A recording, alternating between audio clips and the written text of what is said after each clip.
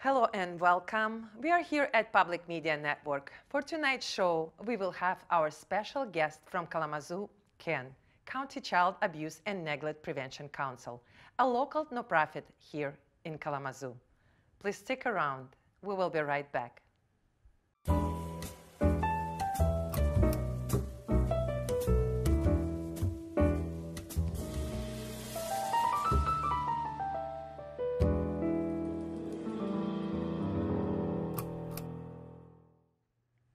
Hello, my name is Svetlana Stone.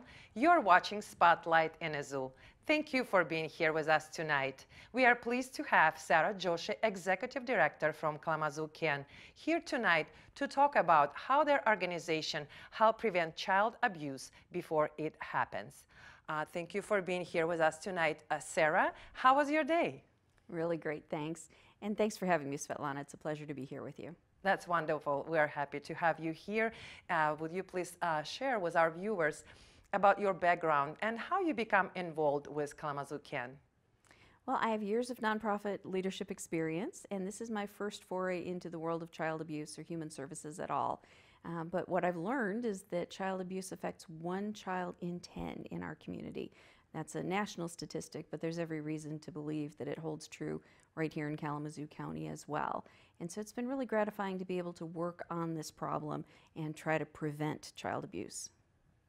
That's wonderful. Would you please share what is specifically your organization do to prevent child abuse?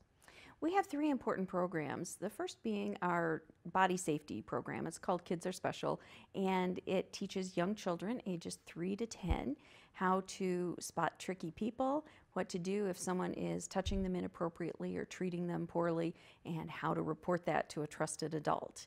And then we also have mandated reporter training so that when they do report their abuse to a teacher or a pastor or social worker or policeman, educator, that way those people know what to do and what will and won't happen as a result of their report. Then we also publish the very popular Family Help book. I have a copy with me right here. A lot of your viewers will probably recognize that. We publish this, and it's a very comprehensive directory of local resources that's very helpful for families experiencing some kind of crisis. That's wonderful. You mentioned that your programs are working with children. How do you communicate with them so they would understand what really happened? And you mentioned their range is from 3 to 10. Exactly. Do you have specific methods? Exactly. We have a 20-minute presentation that we take into all the Head Starts and into the elementary schools. And we use puppets and music, and we send them home with a coloring book to help them understand where their private parts are and what to do if someone is inappropriately touching their private parts. That's wonderful. And it's important for our viewers to understand the why aspects. What motivates you to do this type of work? Well, it's really important. Child abuse in itself is terrible, but the long-term effects just have such far-reaching results in people's lives and for society as a whole. Child abuse can lead to some really poor outcomes like poor graduation rates, increased substance abuse and addiction, increased obesity and diabetes, increases in all kinds of depression, suicide attempts, a lot of really bad outcomes. So if we can just get ahead of this problem and prevent it before it starts, we're going to have a much healthier and happier Kalamazoo County in 10 and 20 and 50 and 100 years. That's wonderful. And as you mentioned that it's child abuse could be a long-term effect on children. Do you work with educators? Do they know that this child abuse can affect kids in their future? Certainly. There's some important research that was started about 25 years ago, and that's gaining a lot of traction in the whole community that works with children. It's called the ACEs study, and it just talks about how all kinds of poor conditions in childhood set you up for really, really poor outcomes later in life. That's interesting to learn for our viewers. And does your organization have a strong volunteer base? If so, how would can get one involved? Oh, we love our volunteers. We have such wonderful volunteers. For one thing, in April, they stand on street corners with, I should say, in front of predetermined businesses with blue cans, wearing their blue aprons, collecting spare change, and that helps fund us. It provides a lot more revenue than you might expect. And so when the people come by and put their spare change in the blue cans, they're given a lifesaver mint. We call it our Be a Lifesaver campaign, and it has a special tag with some facts about child abuse, and most importantly, the number for reporting suspicions of child abuse and neglect. That number is 855-444-3911. And if I leave you with nothing else, I just want your viewers to know that number. That's very important number, and thank you for sharing. How can people connect with Kalamazoo Can, and what the community can do to support your mission? Well, we would not be here without community support. I always say child abuse is a community problem, and it's going to take a community to solve it. So people can intersect with us on our website, kalamazoocan.org. That's Kalamazoo, all spelled out, CAN.org, and that stands for Child Abuse and Neglect. So what they can do on our website is sign up to help with our Be a Lifesaver campaign and take a 2-hour shift with a blue can in front of one of the stores that we have permission from and just collect change for us, and that is enormously helpful. They can also fill out a special contact us form, so if there's something else that they're willing to do for us, office help or helping out with the Superhero Fun Run in the fall, that would be very appreciated as well. And it's not too early to sign up for the Superhero Fun Run. That'll be September 29th. So the sign up is live right now at runsignup.com. And that's a wonderful event. Thank you for being here with us tonight. We will learn more about Kalamazoo Can right after the short break. Please stick around. We will be right back.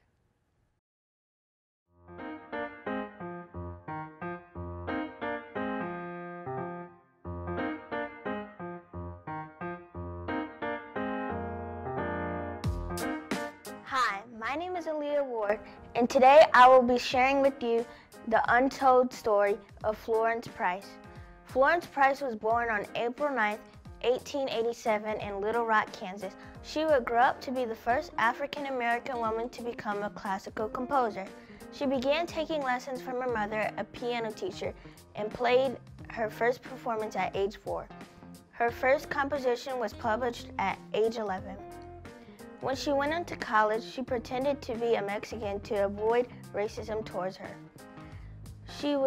When she was older, she entered a competition along with her friend and won the first place prize for $500, which is $9,589 today. She was also the first to have her composition played by WPA Symphony Orchestra of Detroit, Chicago, a women's symphony. Some of her compositions included Cotton Dance, The Deserted Garden, and Hold Fast to Dreams, inspired by Langston Hughes. Florence Price died on June 3, 1953. This is the conclusion of the untold story of Florence Price.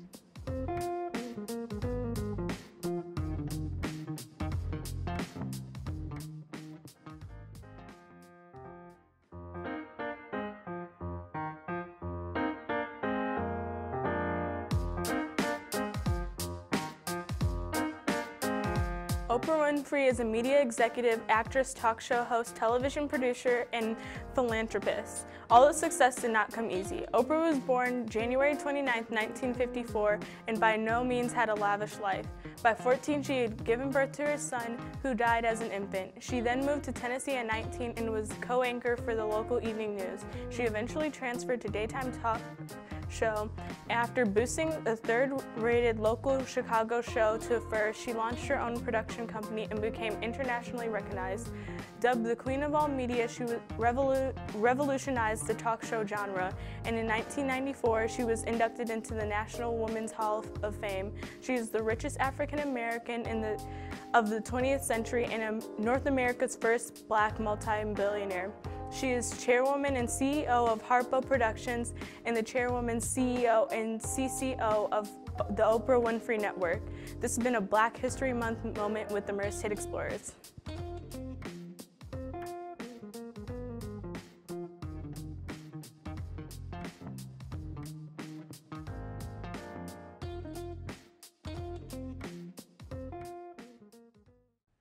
Welcome back to Spotlight in a Zoo. For those of you who just tuned in, we are here at Public Media Network with Sarah Joshi from Kalamazoo, Ken. Thank you for being here with us tonight. Thank you, Sarah, for coming, and we would like to learn more about your organization and how child abuse can be prevented before it happens. Could you please tell us about the impact your programs are having in the community? Absolutely. Community-wide, of course, it's a little bit hard to measure prevention, but I can tell you that this has been professionally evaluated, and when the students take a pre-test and a post-test, the message really resonates with children. They understand the message. It really hits home. They understand that if someone is interfering with them, that they need to speak up. So it's really, really gratifying to know that children know to take action. They don't just freeze. And this is a very important job that you're doing for the community. Whom does your organization serve, and do you have any story to share that have been meaningful for you? Of course. Well, we serve mostly the schools in the area, and the teachers are very, very grateful for us coming in and giving this presentation, because we find that many times teachers don't graduate prepared to discuss these things. They do their best, but it's a difficult topic, and it really takes somebody who has given it a lot of thought and a lot of attention and really has made that their specialty. So we're proud to be able to do that at KCAN. And one of my favorite stories is about a little boy who disclosed some abuse to the educator when she was in his classroom giving the presentation. And when she saw him again the following year, he had a whole new family, and he was doing much better. Because he had disclosed abuse to her, and she is a mandated reporter under the law, she was required to report that to the Child Abuse and Neglect phone number. And as a result, an investigation showed that being removed from the home was the best thing for that child. And so it's just so heartwarming to know that we do have an impact. We do have that, even though we don't know all the time, all the stories about the ways we're having impact. It's really heartwarming to know that there are instances like that, so it keeps us going. That's wonderful. It's wonderful to learn that you have such impact on our community. And do you have any plans for growth, and what type of events you will have in 2019? We have big plans for growth. Right now, our mandated reporter education program is undergoing a whole new marketing makeover. We're making it available systematically to more mandated reporters throughout the county, and I couldn't be happier about that. We've got a really, really high-functioning work group who's working on spreading the message about that program. The other thing we're doing with the Kids Are Special program in the schools is turning a corner with the model, and instead of us employing the educator, we're going to be in a position to support school social workers and behavior specialists as they learn to give the program with our full support, and so we'll be able to reach so many more children that way with the same number of dollars. It's really important to us to maximize our budget and reach as many children as possible. It's wonderful that you reach more people to bring this important message. What obstacles do you foresee, and what obstacles have you overcome so far? I would say fundraising is always the obstacle. That is always the big hurdle for any nonprofit. And so we do have some important funders. Children's Trust Fund is good to us, as is the Irving S. Gilmore Foundation. Also, Allegra Print and Imaging here in town, very, very supportive. So we're grateful for our community partners, but it takes a lot of individual donations as well. So if people can help with the Be a Lifesaver campaign coming up, if people can help by sponsoring one of our Blue Pinwheel Gardens, that's very helpful. And of course, running in the Superhero Fun Run is a wonderful way that the community can get involved and help support us financially. And why is the superhero? Why do you name this superhero? Is there any idea behind? I'm just curious to learn about this. It sounds very awesome, superhero. Sure, we say be a hero for local kids. And that's what it is. When you pay your registration fee, and it is a very low registration fee, when you pay that fee, it goes right directly to KCAN. All the dollars stay local, and we're able to turn those into programs that help keep local kids safe. That's wonderful. Do you collaborate with anyone, and how do you reach people, organizations who need you, who need your help and information that you're sharing? We try to collaborate with all kinds of local organizations, and part of my job is to just reach out to different organizations that may be like-minded, that may work with children or have some kind of intersection with our mission. And that's really important to me, to let people know that child abuse is a problem in our community.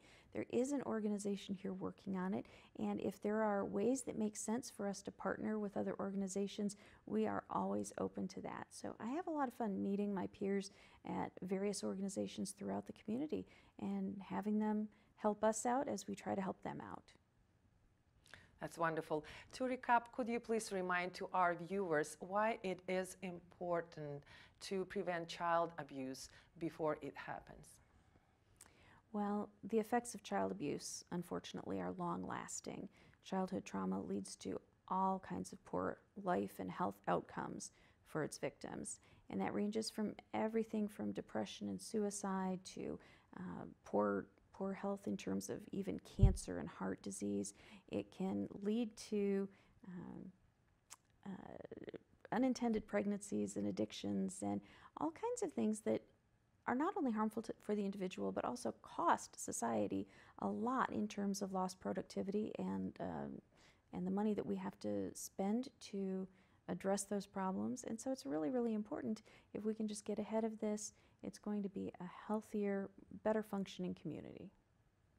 That's wonderful. I think it's important to people know why it's important to educate our teachers and children so we can prevent in the future and how it's affect our children. That's important mission. Thank you, Sarah, for being here with us tonight.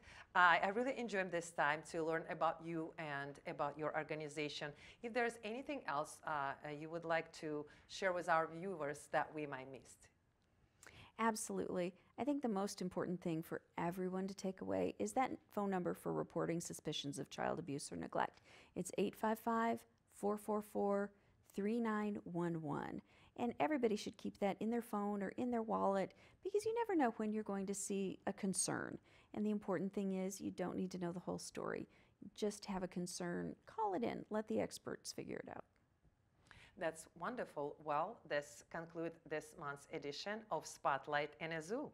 If you want to know more about Kalamazoo Can, please check this information below. In addition, if you know someone or would like to be on our show, please contact to Public Media Network. And thank you for being here with us tonight. See you next time.